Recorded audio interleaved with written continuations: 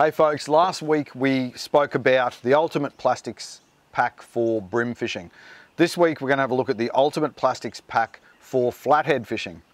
And as my cameraman harasses me, it's the ultimate estuary pack pretty much as well. What you've got in here will catch the bulk of your species in the estuary and also freshwater, stack of freshwater species that would eat this gear as well. But in terms of flatties, we get asked a lot of the time, what are the best lures and what are the best jig heads for fishing for flathead. So we're going to run through a bit of an overview of shallow water and deep water plastics for flathead. And then we're going to come back at the end and I'll give you my two go-to plastics for flathead and the jig heads that I would use with them. So where do we start? For me, it's paddle tails. I like paddle tail plastics for fishing for flathead. So three absolute go-tos for me are the 2.5-inch slim swims, its big brother the 3-inch slim swims, and the 3-inch minnows, which again is a 3-inch plastic, the same as the 3-inch slim swims, but it's a bulkier profile, looks more mullety, bit more size and bulk to that plastic. So those three paddle tails have accounted for a stack of flathead. So if the system you're fishing is smaller, or the bait's smaller, or the flathead are generally smaller in that region, those smaller plackies are a great place to start. If you're chasing big flatties or you're in bigger water and the bait's bigger in general, then that mullet looking whiting type profile in that 3-inch minnows is a great starting point. So there you go, there's 3 gun paddle tails for starting on a flatty. And curl tails are also extremely popular, lots of action, easy to fish, that sort of thing. So a 2.5-inch grubs is accounted for a lot of flatties along with brim and other species, 3.5-inch grubs and also a 4-inch streaks curly tails. So that's 3 curl tail plastics that are going to be excellent for you when you're targeting flathead, and they'll also account for a stack of other species as well, from brim and mulloway and snapper to barra and jacks and all sorts of things will eat them. But in terms of flatties, they are half a dozen absolute go-to plastics. Now, if we are fishing shallow water, our jig head weight is generally going to be down a bit lighter, and as we get deeper, we're going to up our jig head weight to get down there to where the fish are. Those flathead are laying on the bottom in ambush, so we want to get that plastic down there, bump it in the bottom, put it past their face and stir them up a bit. So for something like a smaller plastic, smaller jig head, so something like that there, we'll need a 1/0 in our 2.5-inch slim swims, maybe run a 2/0 in our 3-inch slim swims, and in our 3-inch minnows we'll run a 3/0 generally. So hook size we're covered. Hook gauge, so we've got 2 jig heads here that are basically the same weight and hook size, but one is a light wire hook. So we've got a 1/4 3/0 light wire, so it's a finer wire hook compared to our heavy gauge hook, our heavy or extra heavy in our, so that's a heavier hook in the Headlocks HD. So the fine gauge is better for penetration, especially when you're fishing light lines and light drags.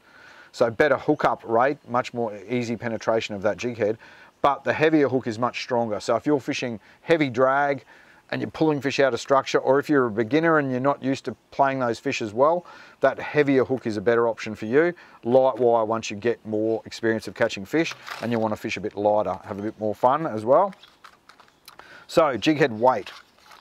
1/8 is a great option when you're right up on the flats. If you're right up in that shallow water, it gives that plastic a slower fall in that water, gives the fish time to find it and get onto it, but it gets down there quick enough that you can bump it on the bottom, and it doesn't sink and bury in the weed as much as a heavier head does as well. So 1/8 is a great starting point for shallow water. Probably the most common jig head weight that I use for flathead is a 1/4 ounce. And that's perfect. I'll fish it in 1 metre of water. I'll fish it through to about 3 metres of water. So as long as it's not crazy run, it's great for fishing the flats on a long cast and those drop-offs into the channel.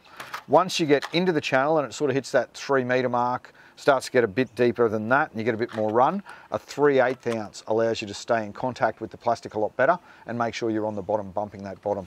So a 3/8 ounce is good, long casts, deeper water, really hitting those edges and drop-offs at the base of the channel edges. And then the heaviest I'll go generally in shallower water, say that those estuaries and rivers where your channels hit maybe 4, 5, 6 metres max, is probably around that 1/2 ounce. So a 1/2 ounce is good for that deeper water stuff in the general estuary and river fishing that we do. So there you go. In terms of shallow water stuff, we've got our 3 paddle tails, our 3 curl tails that are all extremely effective on the flathead, and we've covered with a 1/8, 1/4, 3/8 and 1/2 in terms of our weight for getting it down there. You'll also see in those jig heads as well some coloured options. So that's the TT Lures Demons jig heads. and they're available in all sorts of colours. So there's a chartreuse and a pink and a pearl, green, golden boy, and a lot of guys like to use them for flathead for two different reasons. One reason is you can match the plastic and the jig head up, which makes it look extremely natural in the water. Otherwise, we might take that chartreuse head, throw it onto a completely different coloured plastic so that it pops. You really get that standout in the water so the fish can see it, especially if you're fishing dirty water and weedier conditions. So they're coloured head options as well to suit your plastics. So we've got coloured heads, we've got a million colours in plastics, so where do we go with colours in terms of plastics? Great starting points are a natural baitfish colour, a fluoro colour, and a darker colour. And the reason that I carry those three different colours, clear water, light bright days, you really want a light natural colour in that clear water. And then when the water gets dirtier, say the tide turns and starts to run out, you really want a darker colour so you get a better silhouette in that dirty water. And then if neither of those are working, throw your fluoro colours. So the fluoro pinks, the chartreuse glows, electric chickens, nuke chickens, they're all popular as a fluoro option for those flathead as well. So we're ready to go. The first spot we roll up to, loaded with weed. So another good option, check out our chapter on weedless rigging. So that's a snake locks weedless jig head, and that allows you to fish that plastic right through the weed and other structure without fouling. Fish bites it, clears the hook, and we've got our hook up. So check out that snake locks as well. On my go-to 3-inch minnows for flatties, I like a 3/0 size hook. And on my smaller favourite, this little guy here, the 2.5-inch slim swims, I like a size 2 in a snake locks finesse, the lighter gauge in the snake locks jig head. So again, 1/4 ounce and 3/8 ounce, good starting points on those plackies. So that's our shallow water stuff, we're ready to roll. You'll find guys fishing for flathead, like say in the Flathead Classic, they're fishing deep entries to the like bars basically and channel entries, and they're fishing deep holes and deep ledges. And those guys are basically using plastics that would be right at home chasing mulloway, chasing snapper offshore, chasing pelagic species offshore. So you can actually step up to quite a large plastic when you're fishing for flatties in deep water. The reason being is you want that profile size so that the fish see it down there. You want that bigger bait fish representation in that deeper water, and you want that action so the fish can feel it through their lateral line and they can find that plastic more effectively with more water around them. So there's a few options for plastics for flatties in deeper water. That's a 4-inch diesel minnows, transfers well from shallow to deep. 4-inch swimmers and even our 6-inch swimmers as well is popular for big flathead. If you want something with less action to fish deep water and get it down there quick, that 5-inch centre jerk shads or a jerk bait style profile is the go. And then one that has come into the range and been super popular on the flatties, big flatties in deep water, is that 5-inch streaks curly tails. A lot of action, a lot of movement, and the big flatties, they eat that no problem at all, they love it. So of course, we're upping our jig head, upping our plastic size, so we need to up our jig head size. So most of those guys there, you'd throw a 4/0, 5/0 size hook in them. You want that bigger hook for that bigger profile size.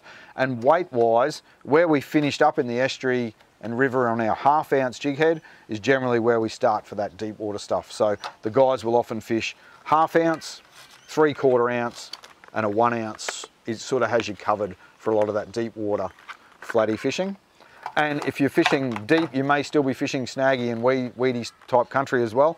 So that snake locks you can get in bigger sizes as well. So like a 1/2 ounce 5/0 allows you to weedless rig those big plastics and still fish for flatties in deep water. Scent wise, I like to scent up all my plastics when I'm fishing. So a bit of Procure on there, super sticky, stays on for a long time. My go-tos for flathead are generally mullet and pilchard, but other favourites, shrimp, inshore salt water, bloody tuna, all popular bait fish style of scents for targeting flathead. So there you go. Flathead, we want to be fishing shallow water flathead around those sandbanks, weed edges, drains, areas that will hold bait and a good structure and hold shelter and ambush points for the flatties. Same thing in the deep water, we're still looking for edges, we're still looking for timber, we're still looking for structure that will hold bait and give that fish a break from the current as well. All right, for me, shallow water flatties it is for me. So if I had to choose 2 plastics and jig heads right now to get out there and catch a few flatties, I would choose a 2.5-inch slim swims, and I would put it on a 1/4 10 jig head, and you're pretty well covered for shallower water, drains, all that sort of fishing where the bait's smaller, and you'll also catch a heap of brim and other species. The other plastic that I would grab would be a 3-inch minnows. That is the ultimate flathead plastic in my books, available in a ton of colours because it is so effective. And I'd have trouble choosing one jig head, so I would probably go with a 1/4 and a 3/8 in a 3/0 with that 3-inch minnows, and we're ready to go and bang some flatties. So there you go, a lot of info in there, but if you go to tackletactics.com.au, go to the Soft Plastics 101 section, and you'll find a PDF with a breakdown of all that information in there to make it a bit easier for you.